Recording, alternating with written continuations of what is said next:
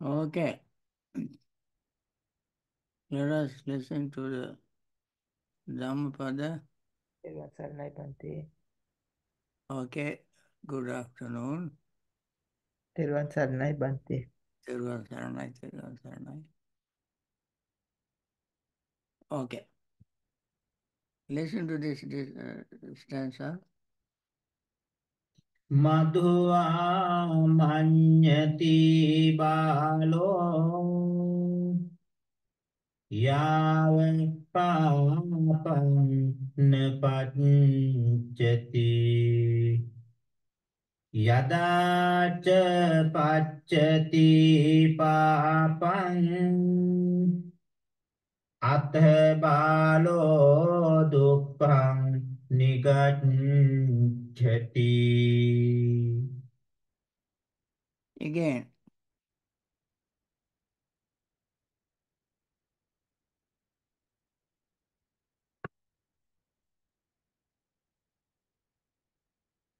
again. Madhua manyati balo yave papam nepajjati yada ca paccati papam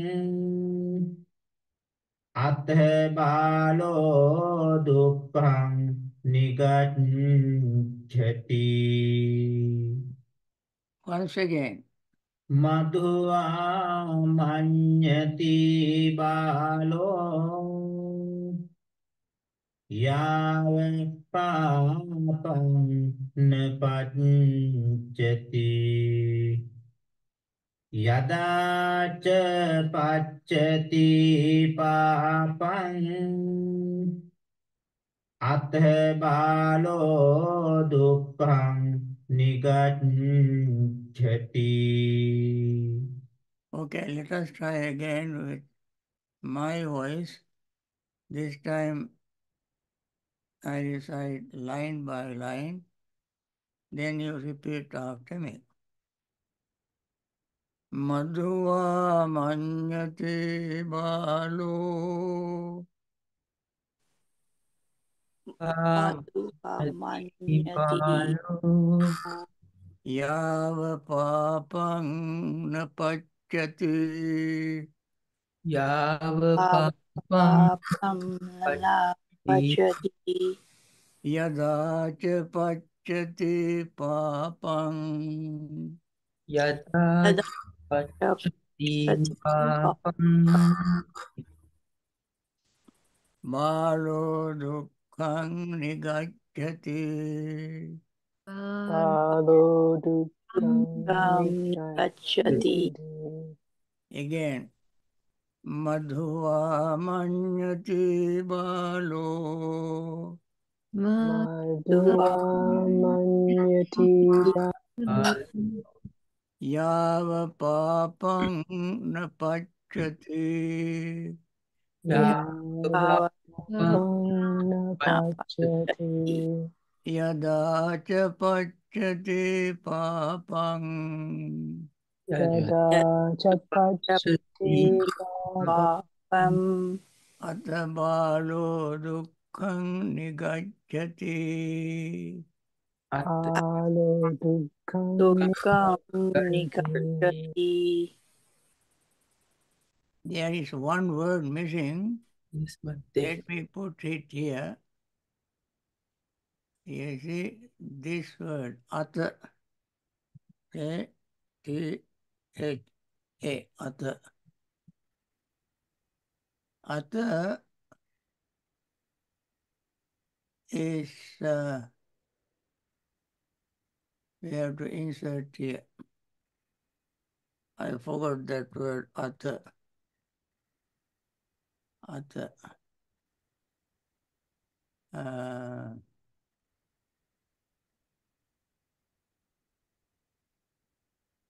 Okay.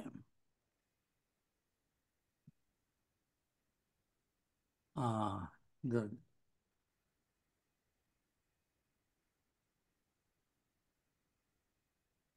Then Atha, then. Okay, again. Madhuva manyate balo Madhuvamanyati Balo Balo yava papang na pachyati Yava Yavapapam Pachati Pachati yada cha pachyati papang Yada Yada Chapachati Papam atha balo dukkhang nigacchati. Atabalo Dukam Dukam Gachati Nigacchati Two line by two line. Madhuva manyate balo yava papang na pachyati. Madhuvamanyati Madhuvamanyati Balo Yava Yavapapam Pachati Yada cha pachyati papang atava Yada dukkhang nigacchati. Yada Chapachati Papa Yam Atabalo Advalo Dukam Nigacchati.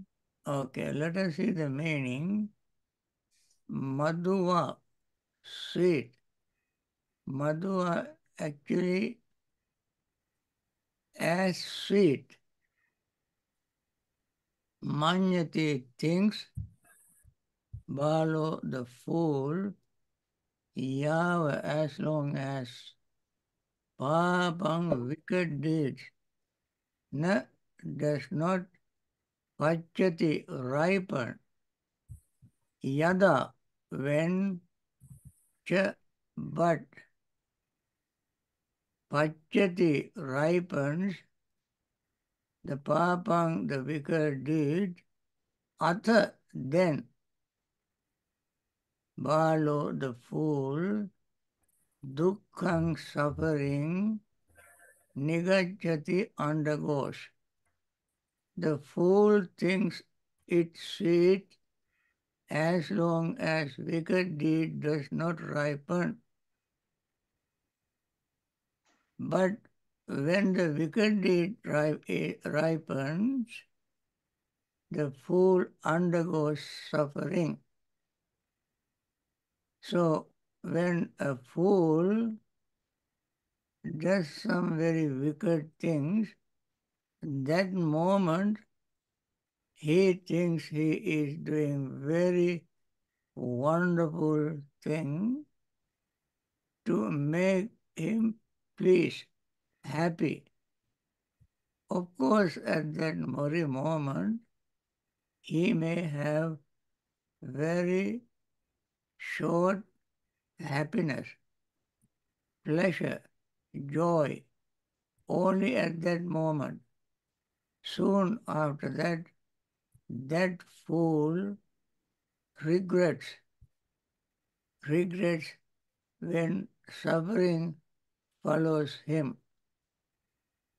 As you know, the first stanza of the Dhammapada, he said that when you do something wicked by body, speech, and mind, the results follow you like the cart wheel that follows the hoofs of the ox that pulls the cart. Similarly, this stanza actually revibrate the meaning of the first Dhammapada stanza. This will be more clear when we listen to the story. The story is when Buddha was living in Jetvanarama, there was a bhikkhuni who When she was born, her body looked like blue lotus, very shiny. As she grew up, came to the age of growing,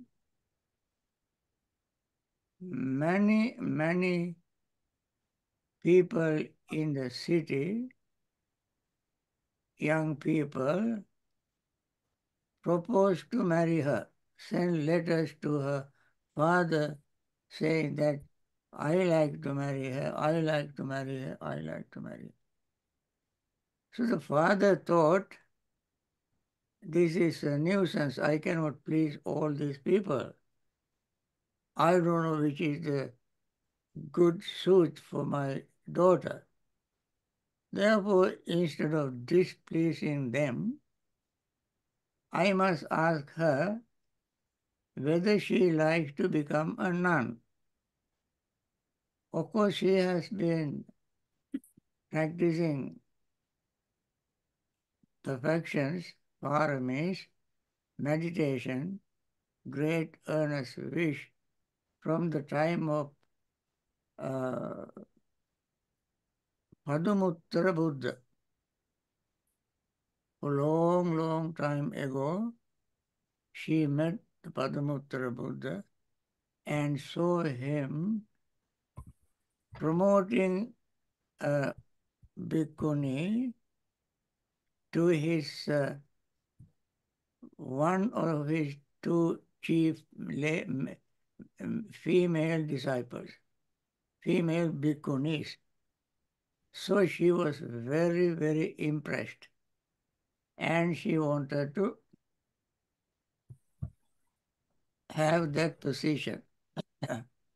As you know, Buddha had two chief female bhikkhunis, two chief male bhikkhus, two chief female bhikkhunis.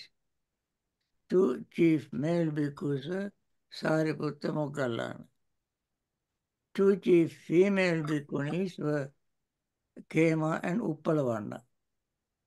Uppalavanna is like blue lotus. Her skin is like blue lotus. And now when the king, her father asked her whether she would like to become a nun, she immediately agreed. It is just like asking a turtle whether he wants to go to water. He would very quickly agree and goes to the water. And a fish like to go to water. That is his home. Similarly, Uppalavanna, as soon as the father asked her, daughter, my child, do you like to become a nun?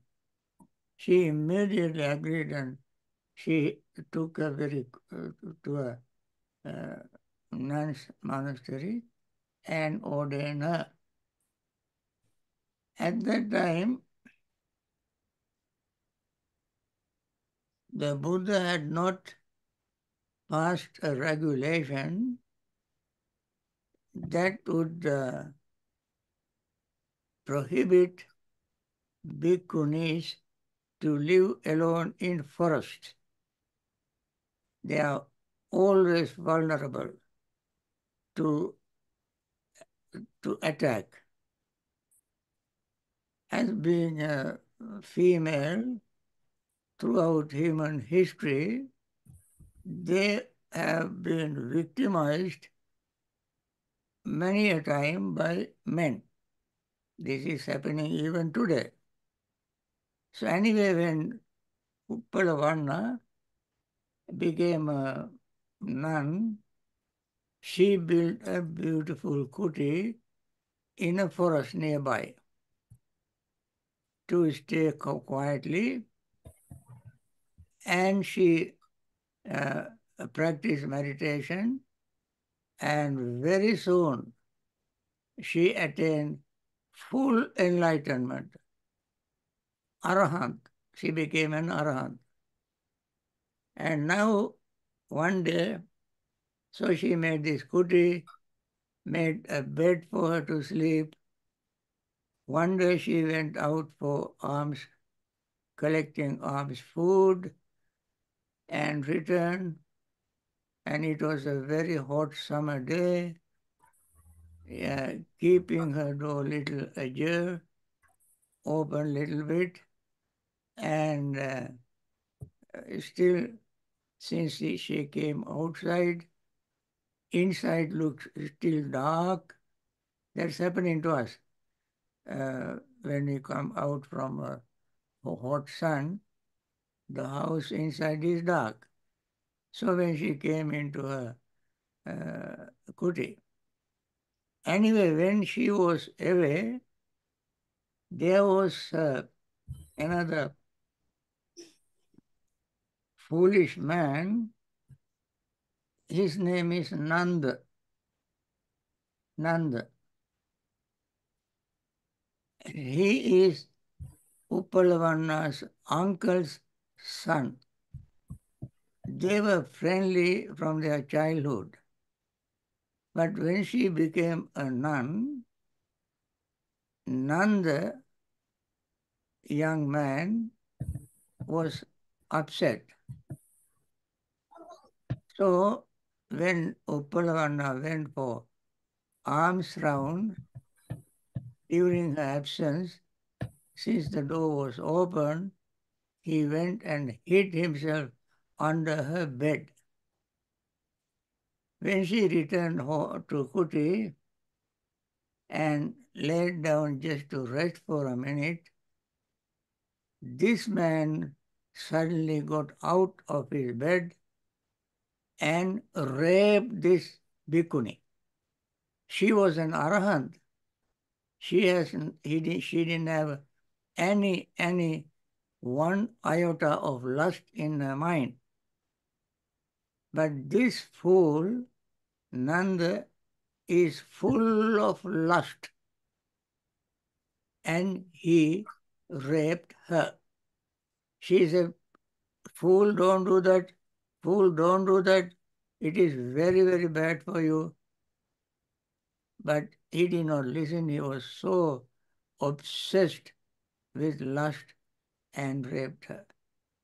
As soon as he finished raping her, she got out of the bed. That instant, he died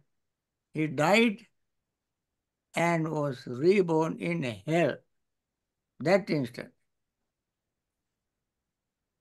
So, when this Uppalavanna went and told other nuns what happened, and they told the monks what happened, they told the Buddha, and the Buddha gave this, recited this stanza. Now, normally, after that, Buddha passed a rule that no bhikkhuni must live alone in a forest away from bhikkhus.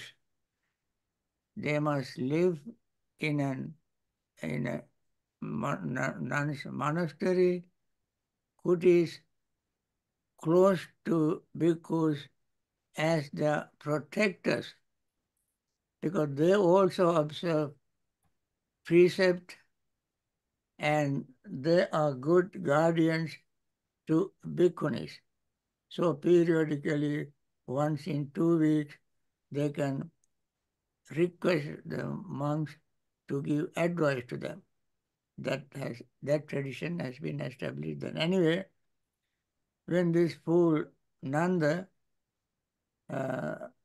went to hell, Buddha said this. So that moment when he was raping this bhikkhuni, Arahant bhikkhuni, not ordinary Arahant, that time he thought that was sweet, very sweet things. Very sweet. Like madhua,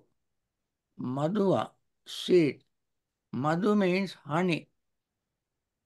Madhua means like honey. When you eat honey, you have a pleasure of the sweet of honey. And this fool that had that experience, and then he thought it was like honey. As long as the wicked deed is not ripened, a fool can think that he has done something very wonderful, marvelous, very, what do you call, heroic thing. He became a hero at that moment. Adventurous thing. But when the evil is ripened, he experienced fire, burning in fire of hell. That is a very wonderful advice. Now let us see once again the stanza. Now you can hear the background story, and then the meaning becomes very clear. Okay, let us recite it again. Okay. मधुआ मन्यति बालो याव पापं न पञ्चति यदा च पच्यति पापं अतः बालो दुःखं निगच्छति. Okay, let me recite it for you once again, line by line, and you recite after me, and then I want you to recite it by yourself, individually. Madhua manyati balo Madhua manyati Anyati balo balo yava papang na pachyati yava papam apapapachati pachyati yada cha pachyati papang yada cha pachyati papam papam atha balo dukkhang nigacchati. atabalo dukkha gacchati. Okay, two line by two line. Madhuva manyati balo yava bapang na pachyati. Madhua manyati Mati balo yava papam pachyati apapapachati Yada cha pachyati papang atha balo dukkhang nigacchati. yada cha pachyati yati papam balo atabalo dukkha gacchati. Okay, you listen to this stanza once again, and I like you to recite by yourself. मधुआ मन्यति बालो याव पापं न पञ्चति यदा च पच्यति पापं अतः बालो दुःखं निगच्छति. Okay, now Sucha, go. Madhuva manyati balo yavapapang natachati yada chapachati papang attabalo dukkam gacchati. Okay, good. Nimi.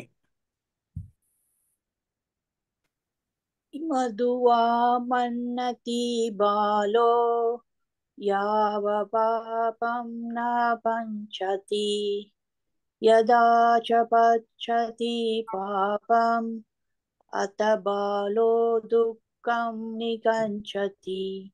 Very good. Veronique.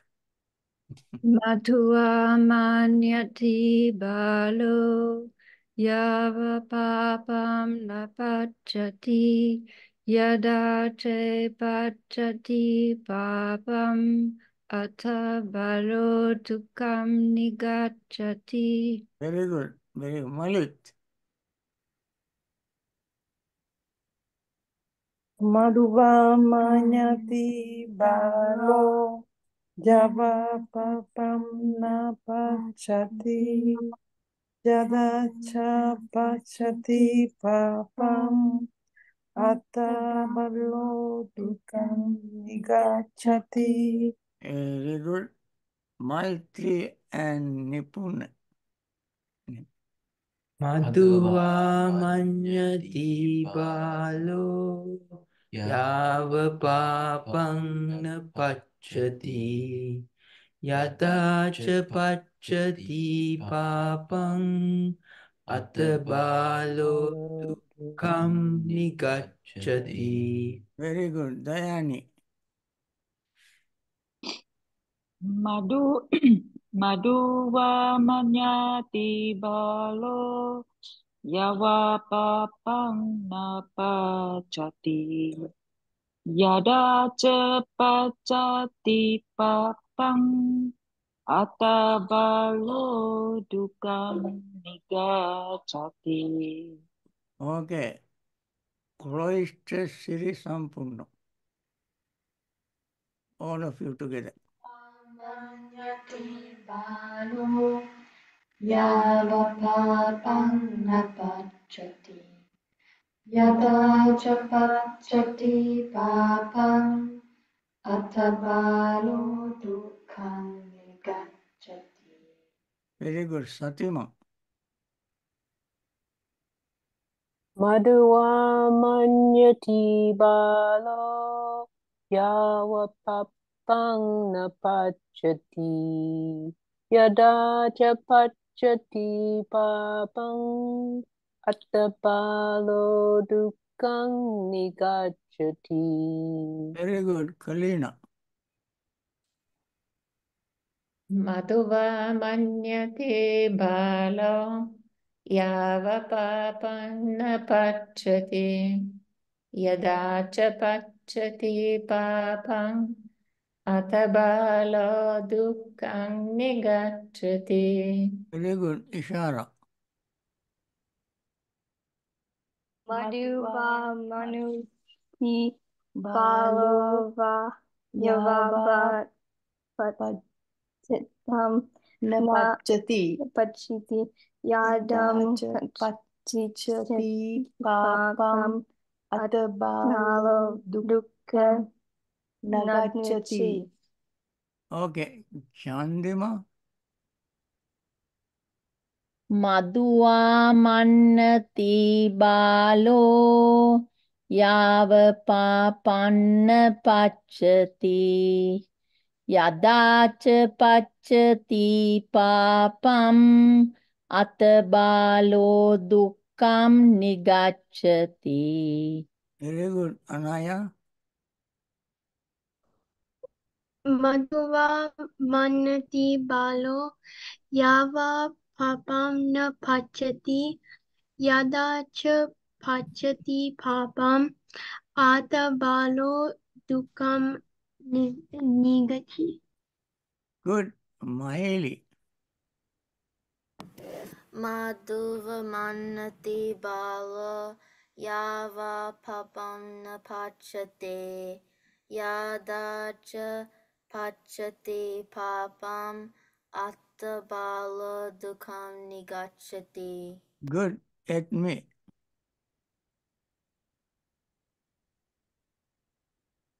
Balo yava papam na pachati yada cha pachati papam attabalo dukam nigachati.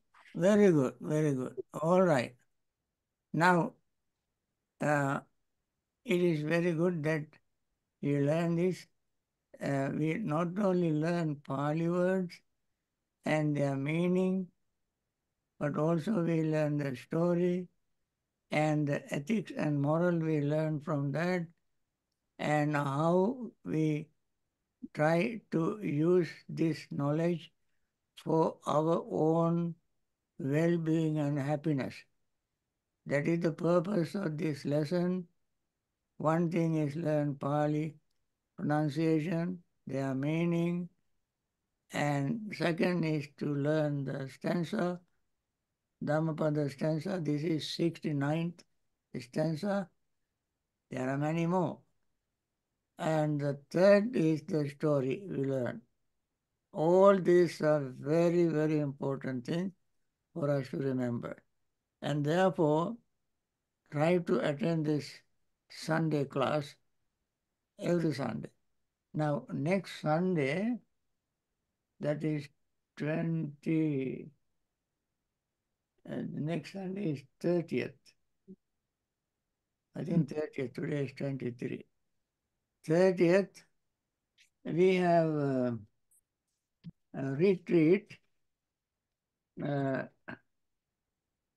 Let me see, retreat schedule is, okay. 30th, I think, okay. I think 30th we can have this evening Dhammapada Sunday class, and the retreat will not interfere with our Sunday Dhamma class, although it will interfere with other morning classes from Tuesday onward. On the 25th onward, I give Dhamma talks, 25th, 26th, 27th, 28th, 29th. I give Dhamma talks, and 30th is closing talks, altogether 5 talks. All of them I give on Maha Satipatthana Sutta, discourse on the mindfulness establishment of mind, great discourse on the establishment of mindfulness. So, if possible, try to attend that. Talk start at 9:40, end at 10:40, like now. Okay, friends, with this, we like to end this session and have meditation. Okay.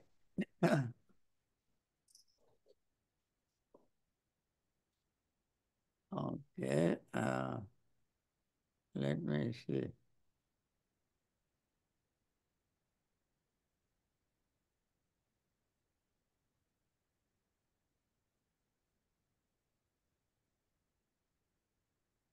Okay.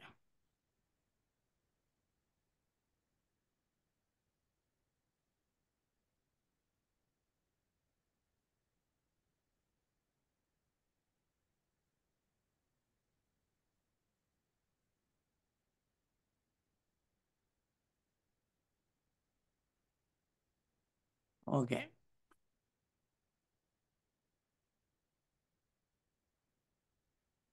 May all beings be happy and secure. May all beings have happy minds.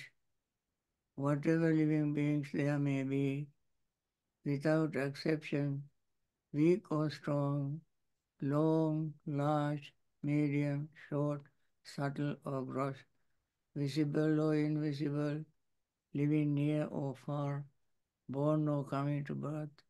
May all beings have happy minds.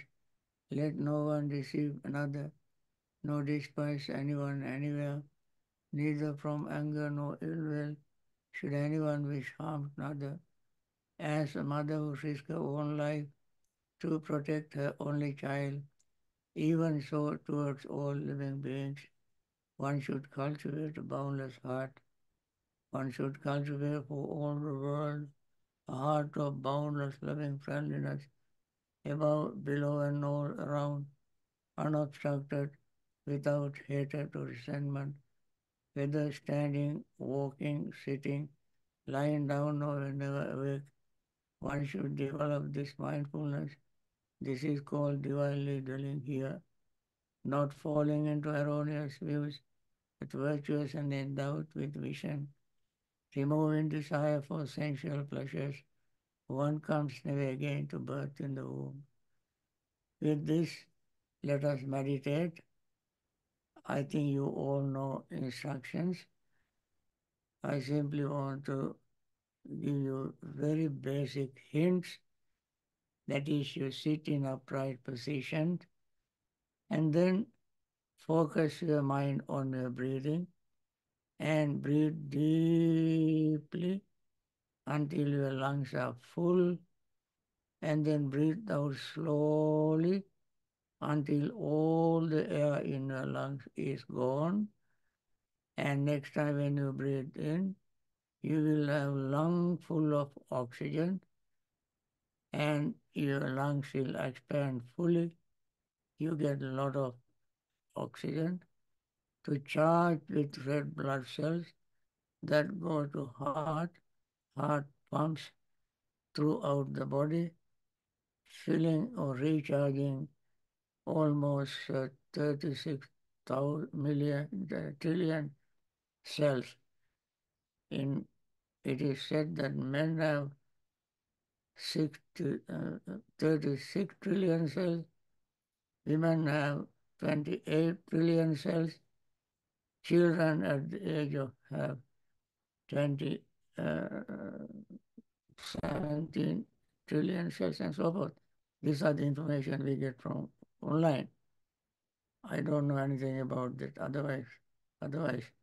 Anyway, all these cells will be charged with oxygen and your body will be very healthy, peaceful.